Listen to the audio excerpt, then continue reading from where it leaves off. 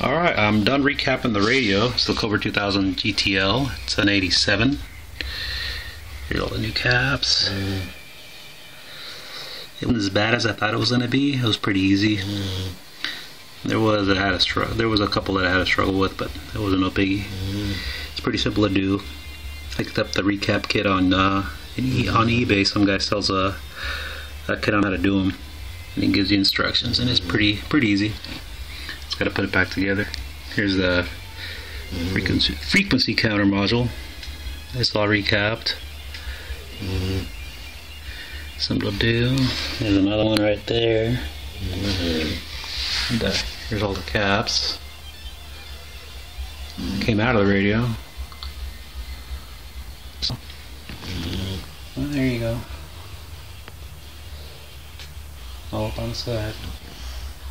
Anyway, now I've got to put it back together and see if it works.